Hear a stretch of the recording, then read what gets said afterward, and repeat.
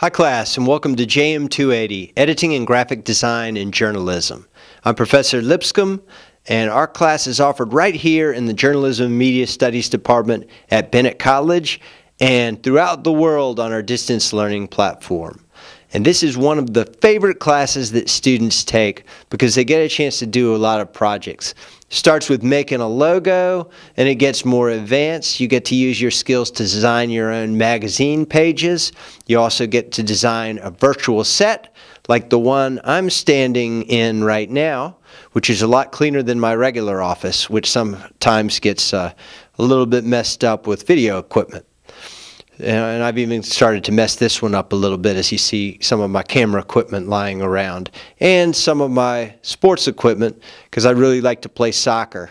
So that's a little bit about me. But anyway, on to the course.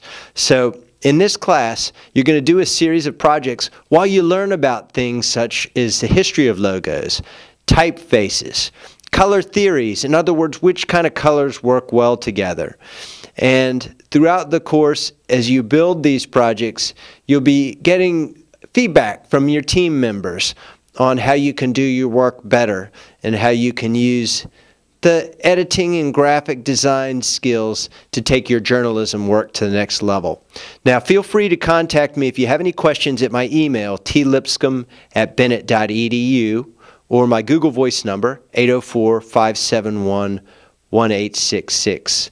And what I'm really looking forward to is you getting a chance to explore what some other people have done graphically, to learn how to use the Adobe Photoshop and InDesign programs to really let your creativity run wild and create some great products of work that you can have with you when you leave this class and when you leave Bennett College.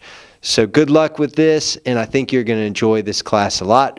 It's going to be hard work, and I want you to keep track of all of your work you do on a weekly basis, but I think you're going to find that you really enjoy it at the same time.